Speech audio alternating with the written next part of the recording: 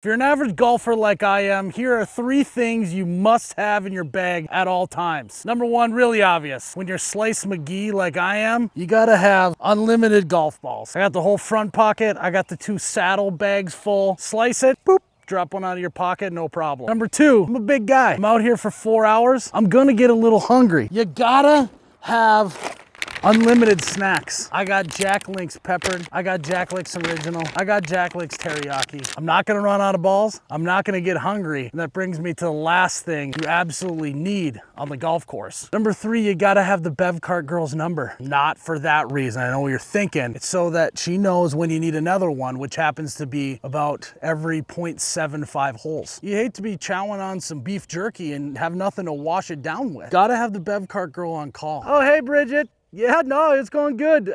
Say, where are you? It's been 1 hole since you stopped by. Little thirsty.